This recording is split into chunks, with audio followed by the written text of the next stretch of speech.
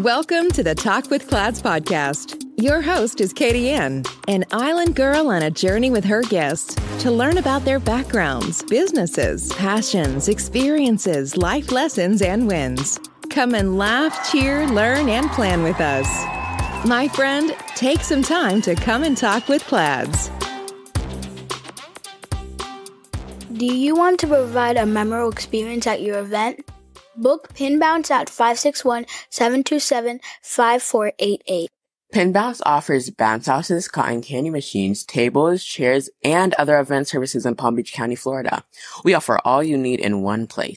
Follow us on social media using @PinBounce, and to book your event, call us at 561-727-5488. Remember, we put the P in party with the Pin Bounce touch. Go Pin Bounce! Hello world, welcome to Talk with Clouds. My name is Katie Ann and I will be your host for today. We have a special, extra special. You see how many specials I gave you, Roland? So his name is Dr. Roland Joseph.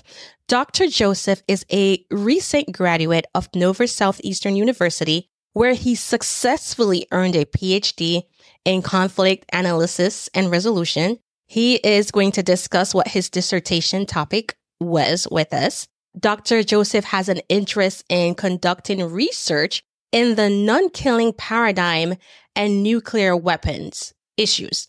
He is a member of the research committee in non-killing security and international relations at the Center for Global Non-Killing. He was also a former journalist and political analyst in Haiti for numerous radio stations. You hear my accent coming out, and newspapers for over 15 years. He was also a former instructor of Introduction to Political Science, and he has also coordinated and led training sessions on peace, nonviolence, non-killing, and conflict resolution at Haiti's Caribbean Center for Global Nonviolence and Sustainable Development. Dr. Joseph, welcome to Talk with Clouds. We're so excited to have you today. Thank you, Kellyanne Pinard. It is a great pleasure to be with you today. So I'm here to answer your questions about my experience promoting non-killing paradigm in Haiti, in the United States, and I'm here to share my experience conducting research in the field of non-killing studies and as part of my dissertation. Okay. So congratulations on completing your PhD. I know that is an extraordinary accomplishment, Dr. Joseph. And let's see, what was your dissertation topic? My dissertation topic was about the challenge, transformative experience of promoting non-killing political science to anti-nuclear weapon activist realists. Oh, wow. That's a big my dissertation. That's a big topic that you took on. That's really a big topic. So I would really like for listeners to hear about your story and how your background played a part in that story. So tell us a little bit about your background growing up in Haiti, and what role did your parents play in your pursuit of your education? Great question. So I think I was born in Haiti and grew up in Haiti. I am the second child in a family of 5 children. So I studied political science in Haiti. I would say that my bachelor's degree, and I have a certificate in journalism and communication.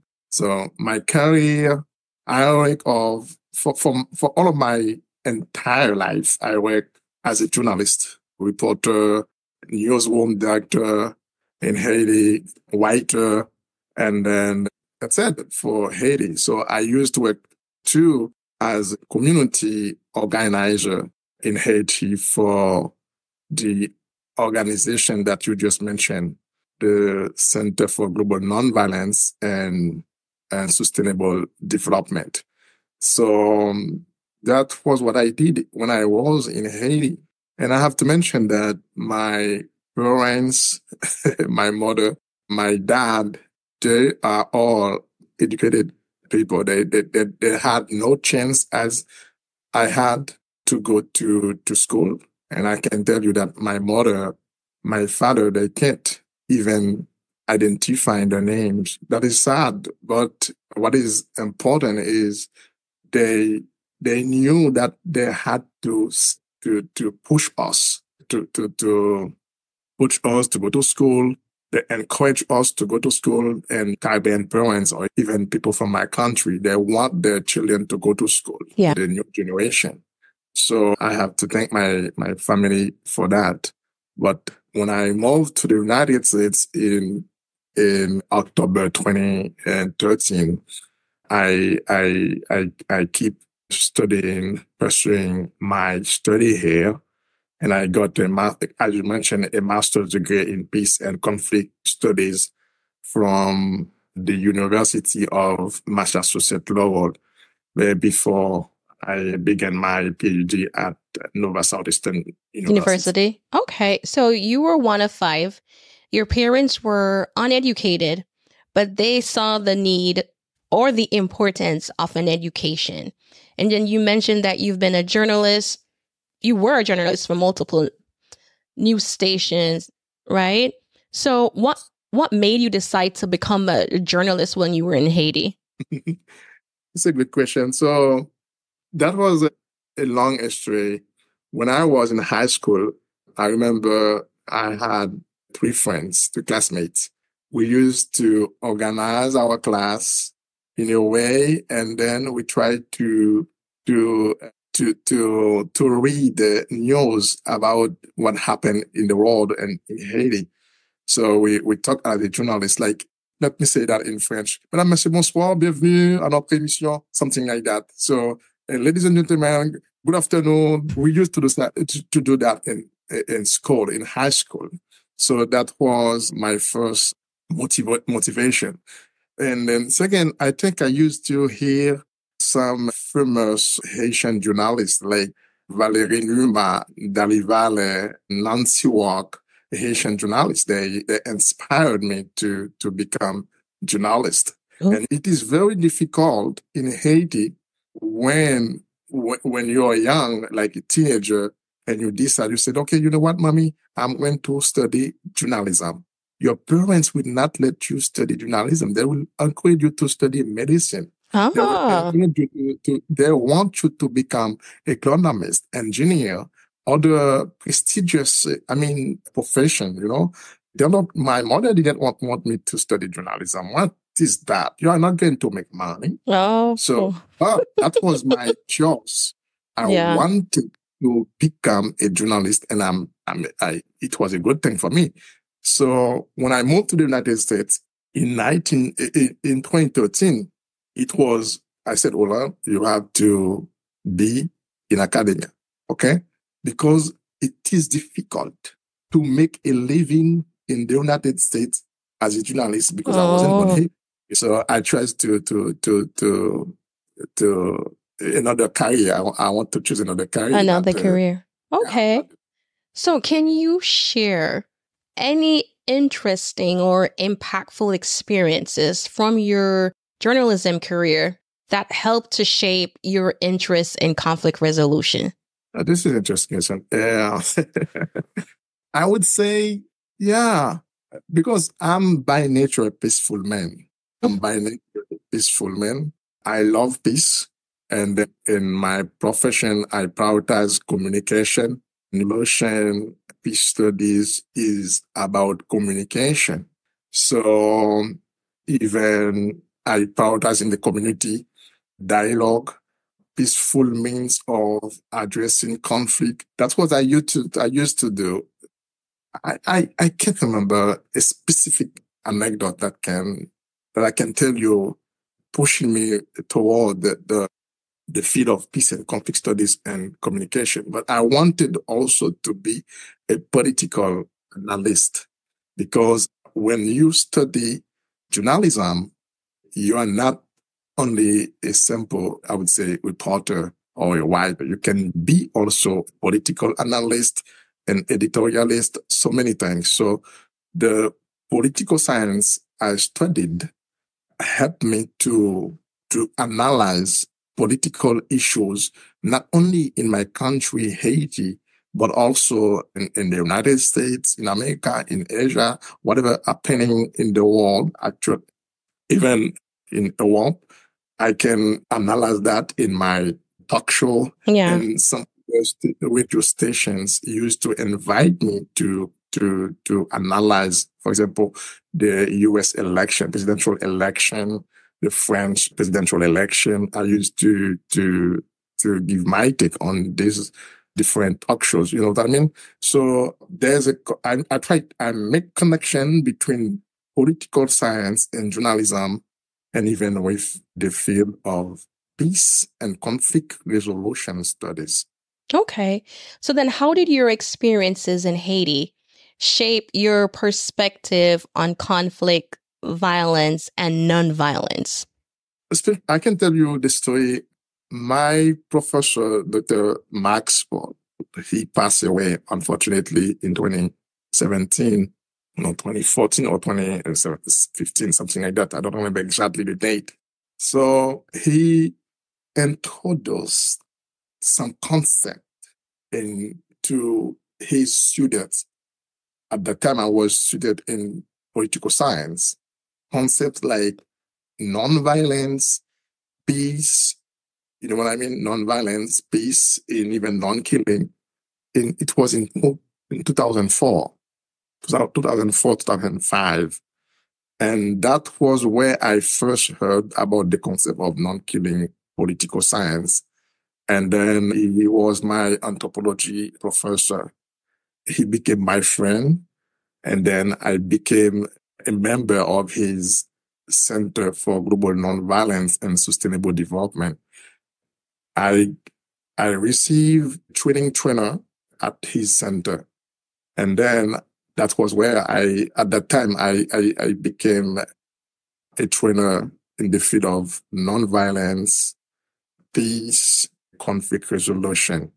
And then I started training other young people in high school and even organizing some training for community in the field of peace, conflict resolution, dispute resolution.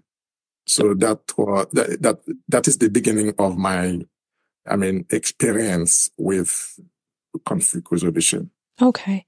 So what led to you pursuing a PhD? Can you repeat it? What led to you pursuing your PhD? Yeah, when I moved to the United States in 2013, I went to the University of Massachusetts Lowell. I had no intention to get a PhD in conflict resolution. That was not my goal. So after finishing my thesis, and I talked to a professor, I said, well, okay, academia in the United States is difficult, but I think you can do it. So I began to explore the field or different program in conflict resolution in the US, and I applied at Nova Southeastern University, and I have been accepted there. And then I got my PhD here. So in conflict resolution. So I'm so happy for this journey. And then some of my professors, they pass away. So I think they would be happy about this achievement. Yeah. That's really, Dr. Joseph, an amazing achievement to have your PhD. So while you got accepted into Nova, and why did you choose this dissertation topic? Did you have another topic? How did you settle on this specific topic? I started the program in 2018. So a professor suggested, Roland, you need your topic before even you start. I said, okay. And I think, okay, Roland, why don't you continue on non-killing? Because I had the opportunity to share this concept, non-killing, political science or non-killing, to other students, even in Haiti, at the University of Massachusetts. Students used to challenge me by asking questions. I would say not stupid question, but they used to say, non-killing is something that is unthinkable, like this is utopia. They used to tell me things that can discourage me.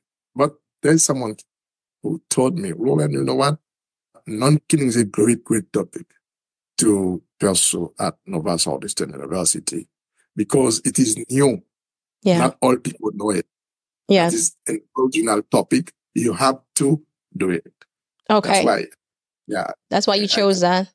Yeah. So when you get is most of my homework, I did most of my homework based on my topic, either non-killing political science or nuclear disarmament. I will tell you more about that later. But if my professor give me homework, a book review, email them and ask them, dear professor, can I use this topic? Can I use this book? Can I write my essay on a topic related to my topic, to my dissertation topic, which is non-killing nuclear disarmament?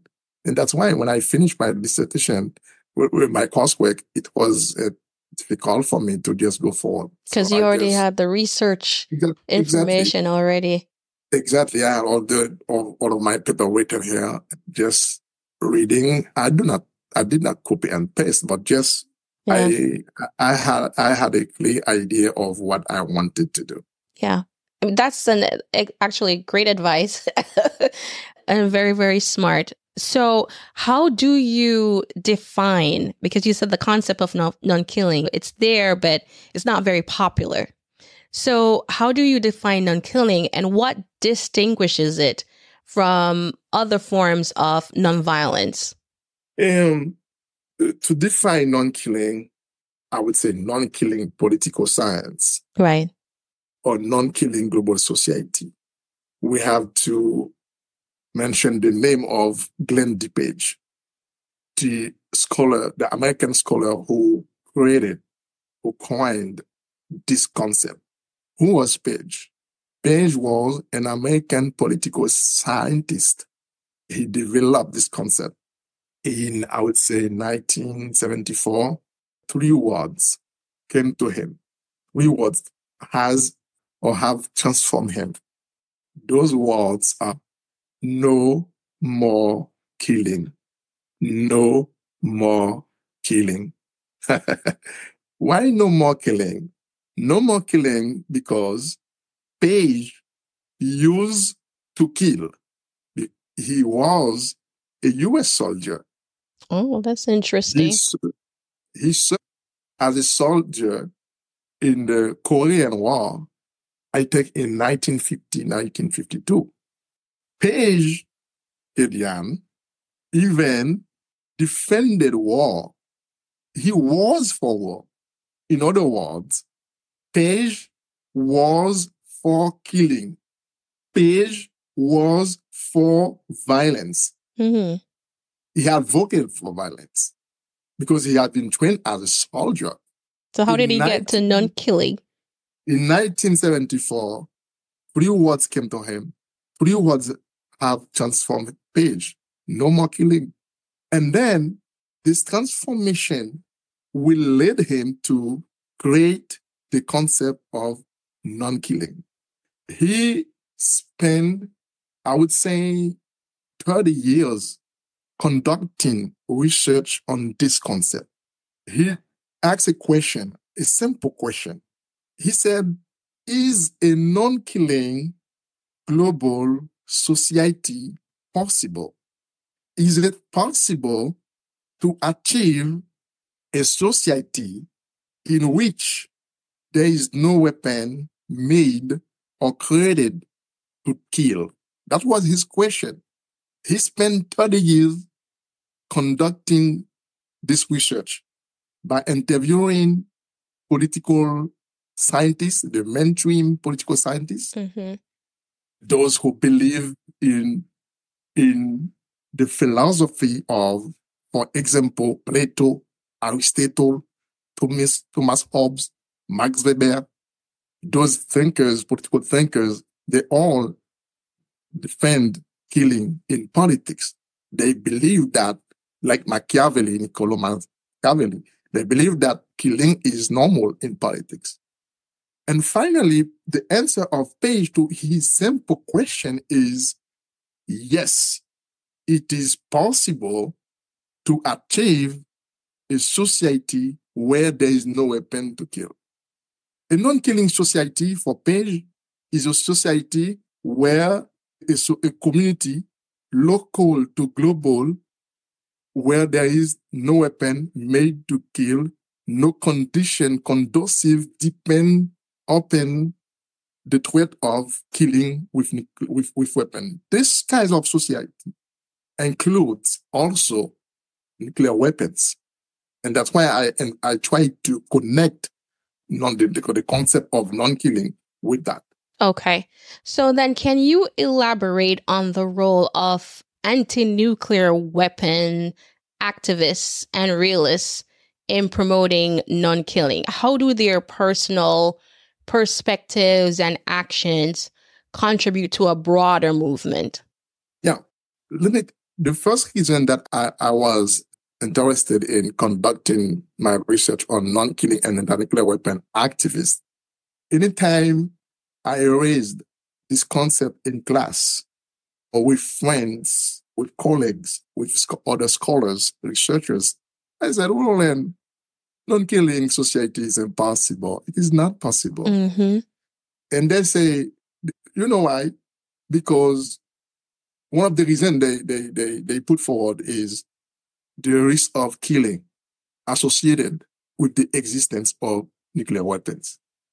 And that is one of the reasons I try to connect that, to investigate the experience of scholars at the Center for Global Non-Killing as they promote this concept to others, including anti-nuclear weapon activists and realists. An anti-nuclear weapon activist is someone who advocates for the elimination of nuclear weapons. An anti-nuclear weapon activist is not necessarily for the elimination of all weapons like a non-killing activist. Right. A non-killing activist is for the elimination of all weapons, including Anti-nuclear nuclear weapons. Okay. But a realist is for the existence. Realists believe that force is necessary. War is necessary. We have to prepare for war. Like an old adage, si vis in Latin, an old adage that says, si vis pacem palabellum. Si vis pacem palabellum, in Latin adage. If you want peace, prepare for war. If you want peace, prepare for war. Si vis pacem palabellum, that is realist. We need military, we need army, Mm-hmm. we need to prepare to kill. So I used to say, si vis pacem pala pacem, which means if you want peace, prepare for peace.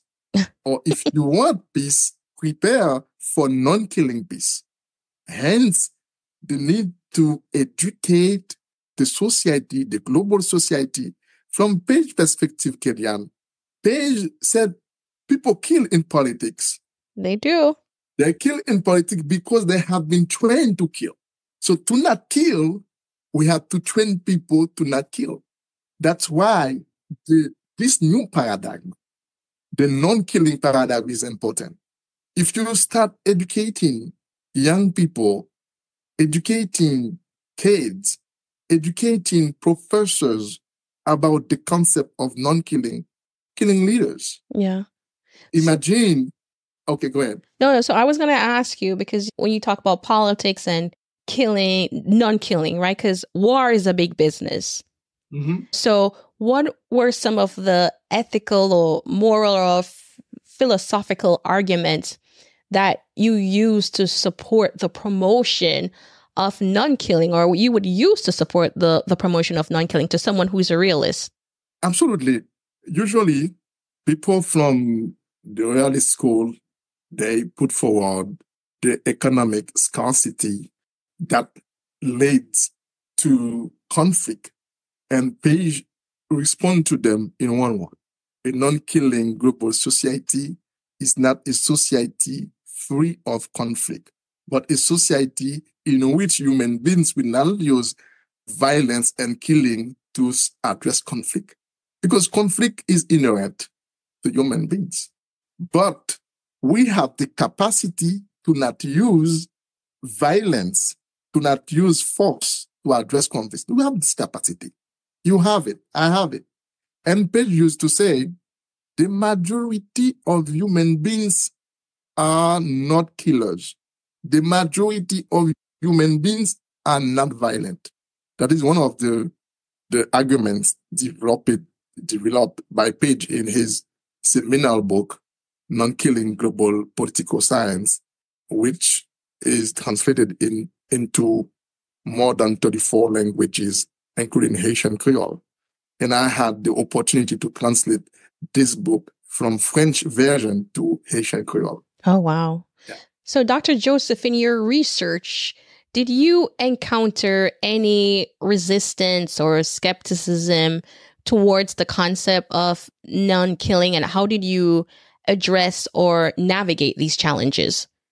As I conducted my research? Yeah. Yeah. Well, first of all, the challenge I met was not, can I say challenge, but I interviewed the non-killing, I would say people in the field of non-killing. That's why it wasn't challenging. Okay. The challenge was at the level of finding the right participant to answer my research question or my interview questions.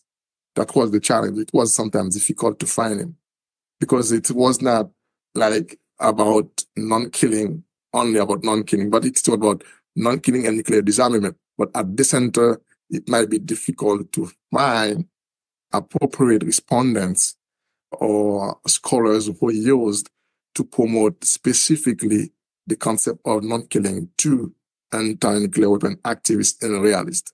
So I addressed that by reviewing the protocol, the RB protocol, and contacting my chair.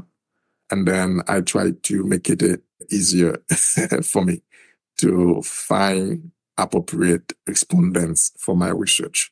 So I included scholars who used to promote nonviolence. Nonviolence is a concept related to non-killing, but nonviolence is more complicated to understand than killing, or the concept of violence is difficult to understand. To understand it is difficult to understand it because non-killing just do not kill.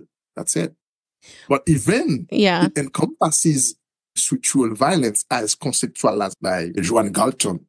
You see what I mean? Structural violence. I mean, invisible violence, you know? So from Page perspective, this concept, non-killing, encompasses structural violence as defined by Professor Galton. Okay. So as I hear you speak about Page, you get so excited when you're speaking about like what his Page. Yes, because I meet him. Oh, you got to meet him, because I'm like, there's such excitement there when you were speaking about the research. I was like, well, that Absolutely. must have been a transformative experience for you. Exactly. The experience of Page transformed me. When I meet Page, influenced my professor, Dr. Maxwell, and Dr. Maxwell transformed. And that is, I believe that this society can be transformed. Mm. Yeah, this society, where people kill. Why do you kill others? Why do you spend $1 trillion, $billion to kill other human beings? Why? Why do Russia, the United States of America, Israel, France, UK, why do people to kill, to destroy the planet? You're listening to Talk with Clads. Find more resources online at cladsresources.com. Now back to the show with your host, Katie Ann. And what your research right now would be so applicable, or is applicable, to what Absolutely. is going on right now. Like, we have different wars that's going on, but I would be curious, like, if this was something that was taught in schools as, hey, let's look at versus the anti-nuclear weapons let's look at non-killing solution first. Yes. Before the loss of life. So what you're doing right now is so applicable to what's going on in the world. So let's go back to transformative experiences. So I've heard about Dr. DuPage. I am seeing your excitement when you speak about it. So what were some of the transformative experiences you encountered during your research journey? And can you share some examples or stories that highlight the challenges and transformative experiences you encountered while working with like your realist or your anti-nuclear weapon activists or people who advocate for non-killing? And DuPage is one of them. Good question. I think most of the participants used to kill before becoming non-killing figures or scholars. And they used to kill, and they didn't even know about the concept of non-killing before meeting Page. And they acknowledge that Page transformed their lives, transformed them from killing to non-killing. And I interviewed someone who, a great scholar in the field of nuclear weapons. So he told me it was very difficult for him to accept this concept.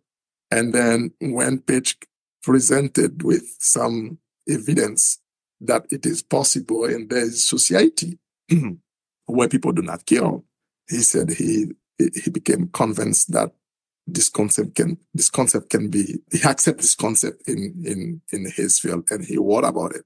So many participants mentioned that.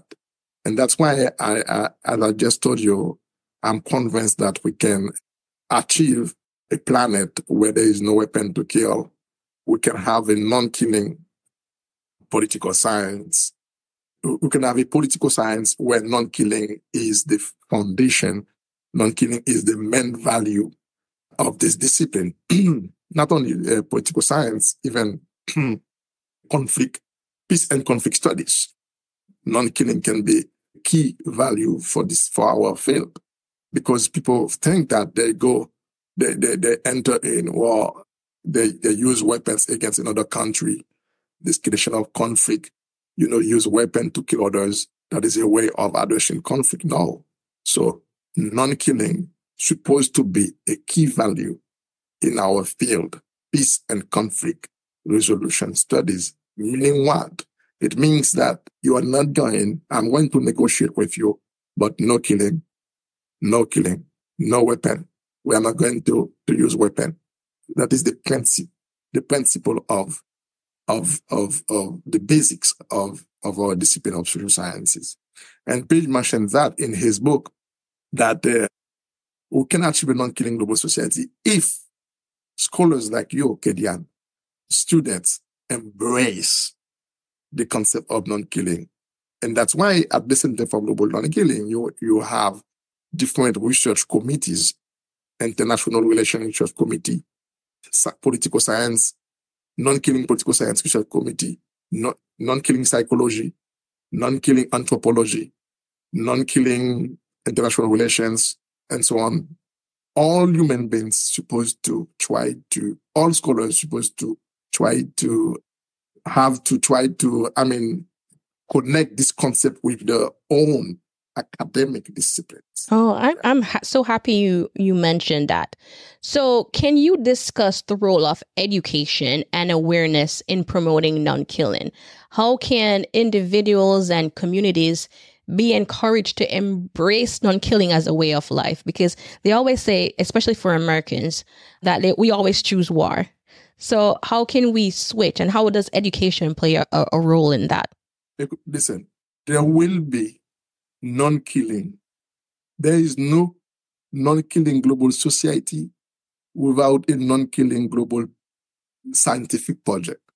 Right. To have a non-killing global scientific project, we need to start educating people.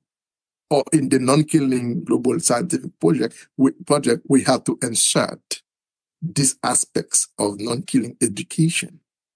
Peace education is good, but non-killing peace education is better. Because Yes. peace is like, because Kadian, people who kill or who use violence, they talk about peace too. As I mentioned earlier, si vis pacem para bellum, if you want peace, people war. Prepare for war. Peace is complicated. So we need to educate. What does that mean? We have the capacity to not kill, but you have to help them discover this capacity. Kill, yes, of course you can kill, but you cannot kill too. You have the capacity not to kill. So that is the role of the education. Okay. So, Non-killing peace education. So at that time, in the United States of America, in every school or everywhere in the world, they should initiate this concept, non-killing education. Because even in the movie that kids watch, you have to initiate that. No, do not to kill. Do not kill. Don't kill. So kill becomes normal. So non-killing should become normal yeah. in the minds, in the mindset of all human beings. We can achieve it. It is achievable. So how do you see the concept of non-killing evolving in the future? Do you see any emerging, while you were doing your research, did you see any emerging trends or developments that you find particularly promising for use in the future?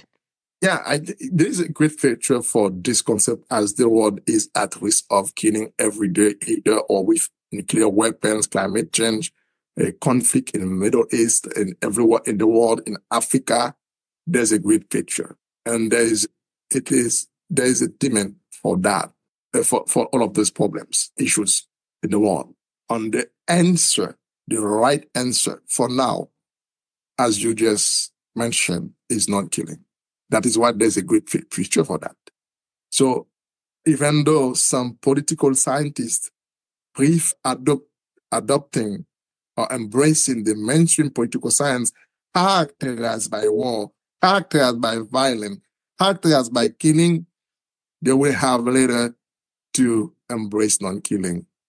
They will not be able to keep killing others, and they will have to choose non-killing as the main alternative to change this planet, to change the world, even the structure, non-killing structure, non-killing institutions, non-killing political parties, non-killing. Yeah. So the United Nations has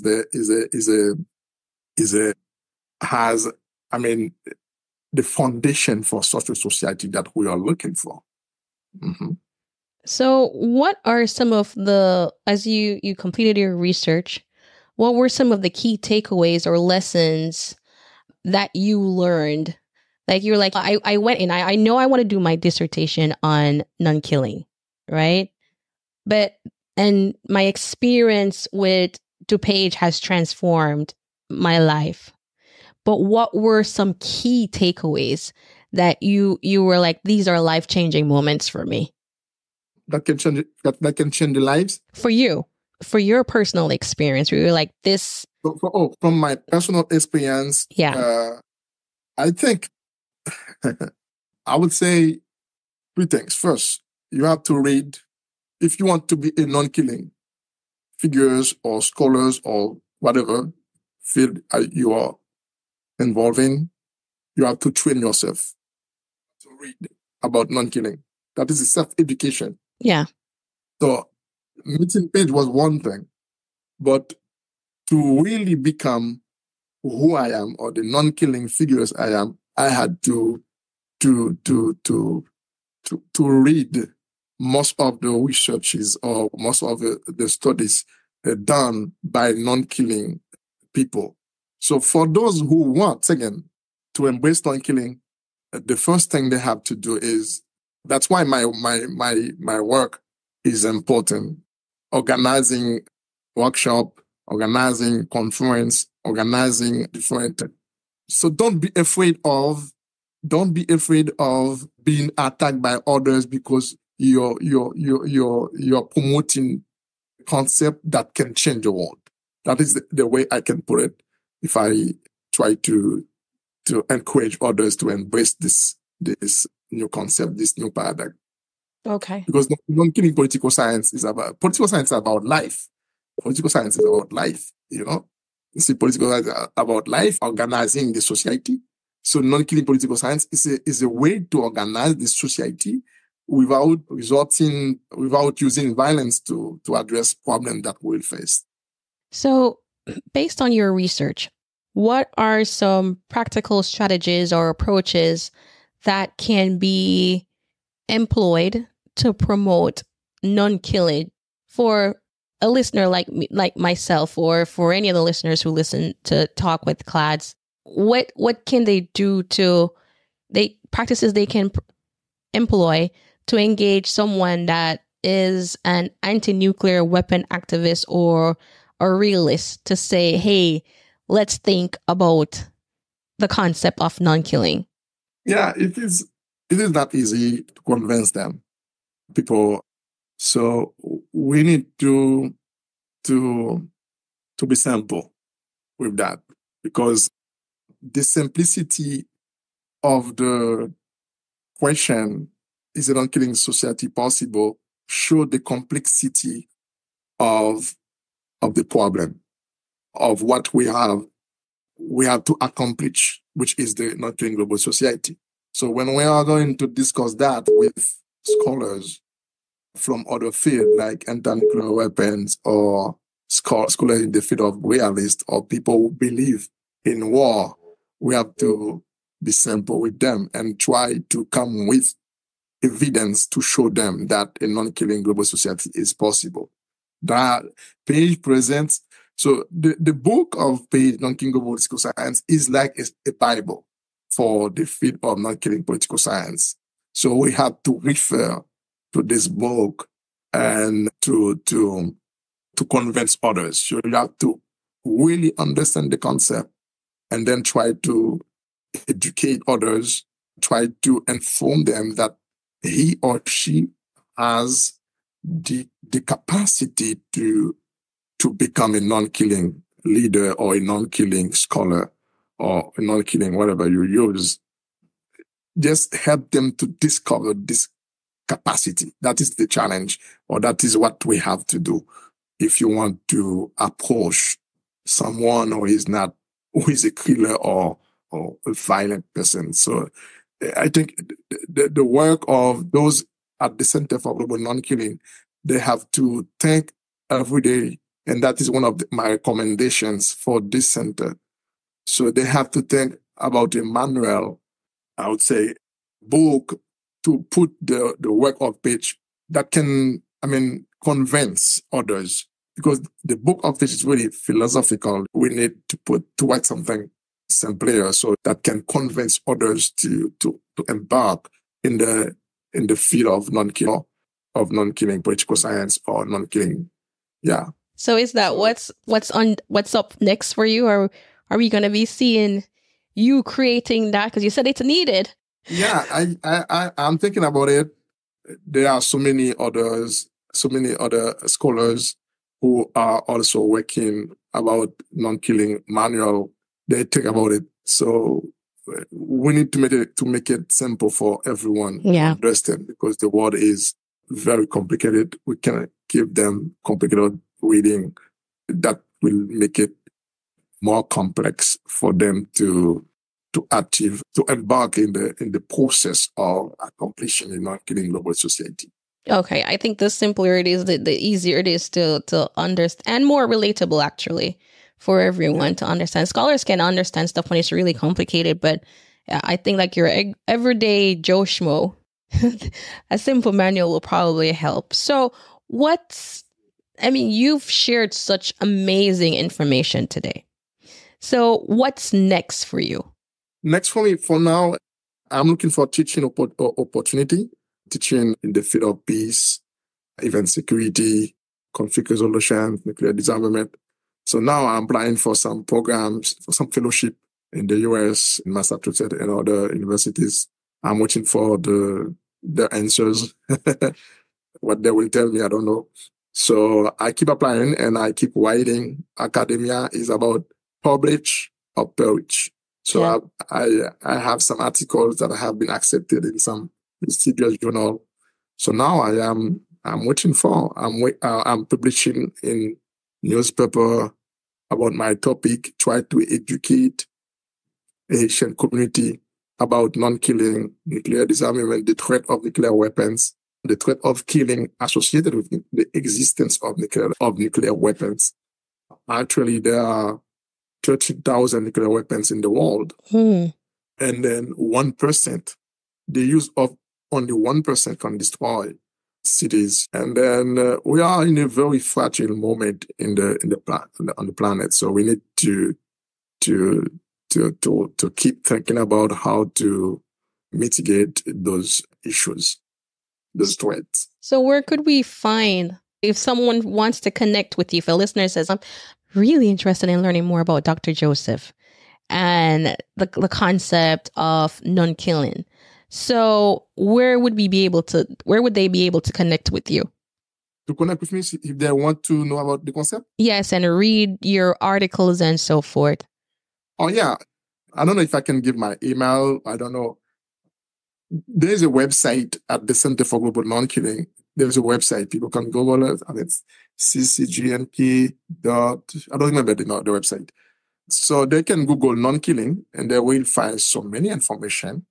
So I don't have a website, my own website. Maybe I'm thinking about it. Yeah. So they will find a lot of information about that. And what about LinkedIn? Can they connect with you on LinkedIn? Yeah, they can. LinkedIn, yes. Roland Joseph. Yeah, they can connect with me on LinkedIn. So actually, I mean, for now, I have no articles posted on my LinkedIn page. I will do it maybe in the next couple of weeks. I will try to post something related to non-killing and nuclear disarmament. So, but now the best way to know about non-killing is to go on the website of non-killing, of the Center for Global Non-Killing. They will find a lot of resources. Even your psychologist, even you're in the field of anthropology, international relations, law, music, you will find something related to non-killing. Okay. Music. All right. Yeah, all of things. And there are more than 700 scholars or 1,000 scholars connected from, 300 universities across the planet that are part of this Center for Global Non-Killing. Yeah. There are a lot of resources there. So what advice, because you've been through the PhD journey, I'm like in it. So what advice would you give to someone who wants to pursue a PhD? You have to really want to really know, okay, do I need a PhD? Because PhD means research. And then research, publish books, academic articles, opinions, whatever. So that is the first question. What field I want to? Peace and conflict studies? Go for it. Political science, international relations. So the academia is not easy.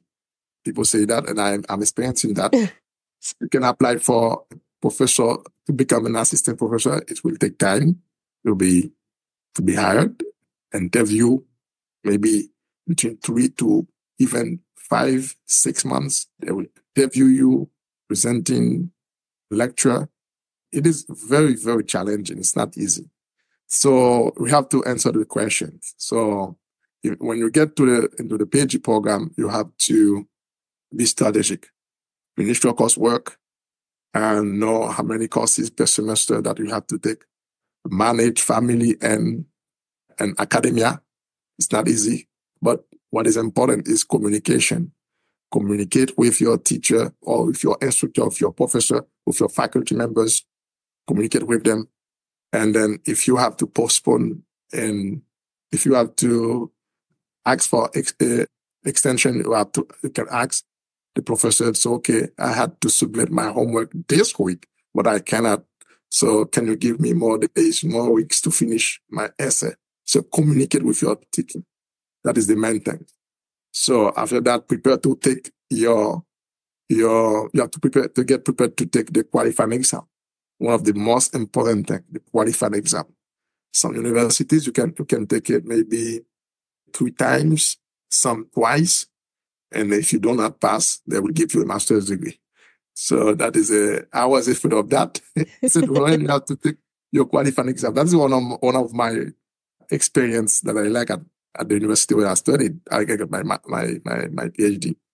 I went to a hotel and I spent maybe 3 days. I stayed in the hotel for 3 days for the qualifying exam.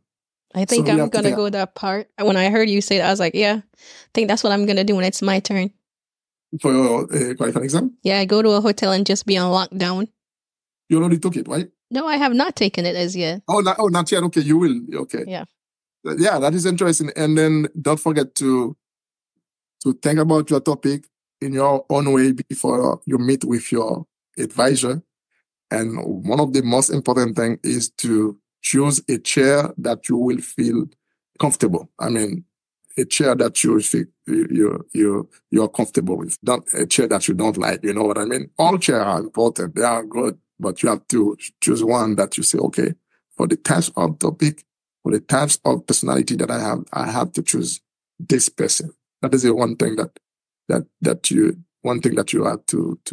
Another thing, I think in the committee, for the committee members, you have to choose all the committee members. I think there should be in harmony. If there's no harmonization between all of them, that it will be maybe difficult for you. Okay, that's great advice, but I don't see how you can how do you let them be in harmony? No, be careful when you will talk to your first advisor. I mean, your chair. They will let you know that a little bit, but you have to be smart to understand. Yeah, got it. Professor, I'm going to choose. He or she will tell you. You will tell the professor, my committee. I have Roland. I have X. Okay, Roland. Okay, go to choose someone. Since we see the professor will ask those questions, you have to be careful. Yeah, I got it. And present a list of committee members, and they will. Okay, I think this person is good. Yeah. But okay, take Kidja, take Roland. Okay, your committee is good. Yeah. You know? So when you choose some people that professor would feel not comfortable, that is another thing. Got it. You know, always they are in discussion, they interact. For your defense, they will never finish. Oh my God, that's great advice. So let me ask you this. Mm-hmm. Dead or alive? So you have a dead option or an alive option. Which 3 people have been the most influential people to you throughout your journey, and why did you? The first one was, what is the first one? Dead. So you can choose someone that's either dead or alive. Okay. So top 3. Which 3 people have been the most influential people in your life throughout your entire career path, educational path, that specific journey, and why did you choose them? I think my mother. He said, I think my mom. Yeah. My mom is alive. Dr. Maxwell and my wife, they play well. You asked me to choose 3? 3.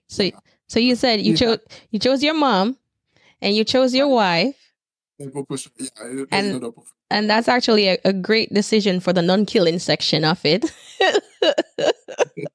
Yeah, because my wife pushed me a lot. She always said, "Okay, well, do what you want." Yeah. And the US encouraged me. Okay, non-killing is a good thing. She never discouraged me in this way.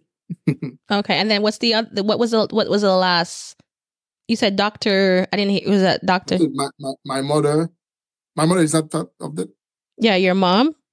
Yeah, my mom, my professor, Dr. Maxwell, and my wife. Yeah, and your wife. 3 great choices.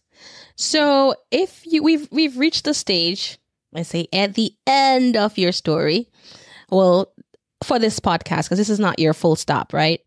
So if you could ask one question that I did not ask you today, what would be that question, and what would be your answer to that question?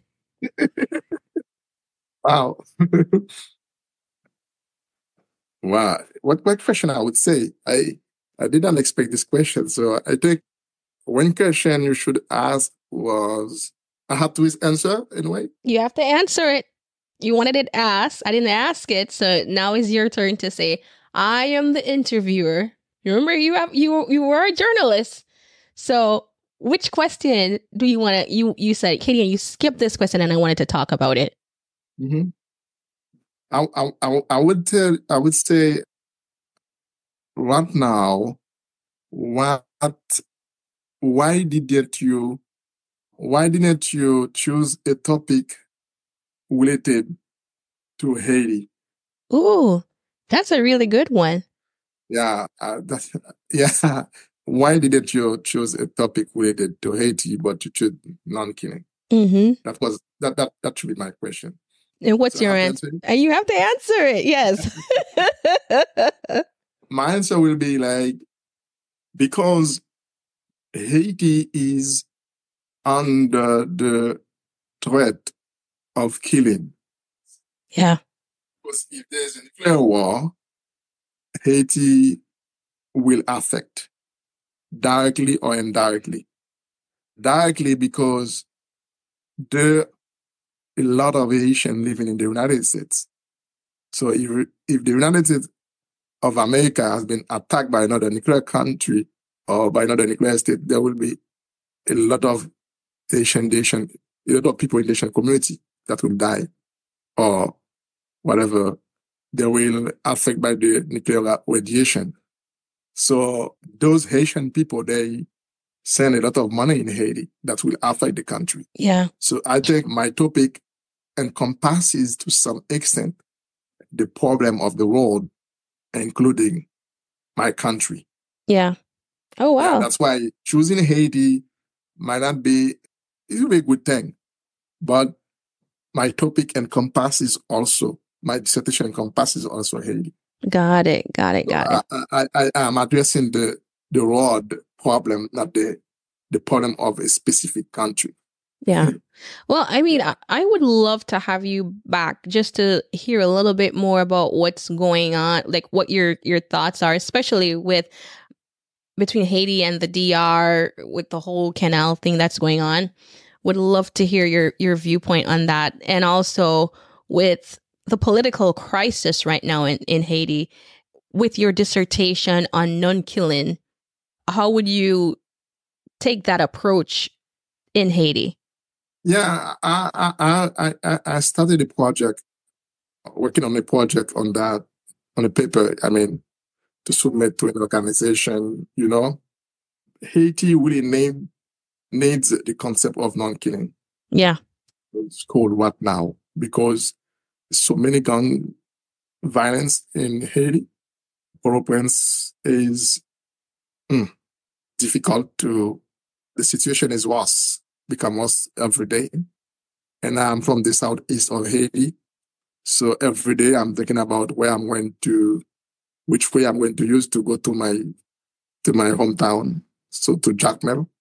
So it is very difficult. So, and those gangsters, those young people who blocked Port-au-Prince, but now they have been all in school. So developing a non-killing program in high school, in elementary school, is the best thing that I should initiate in Haiti. Yeah. In the future. So we need that. And even though regarding the Dominican Republic issue, we are construct a canal in our side, in our land. And there is the river is for us. It's for the Dominican Republic. This is for Haiti too. So we are constructing a canal in our side, and Dominican Republic already made so many canals. So political leaders, they need non-killing political science too, non-killing politics. Yeah. So you see... To know that Dominican people, we are our brother and sisters. We share the island. We live together. Your problem is supposed to be my problem. My problem is supposed to be yours. Even for the United States of America, even for Canada, even for France.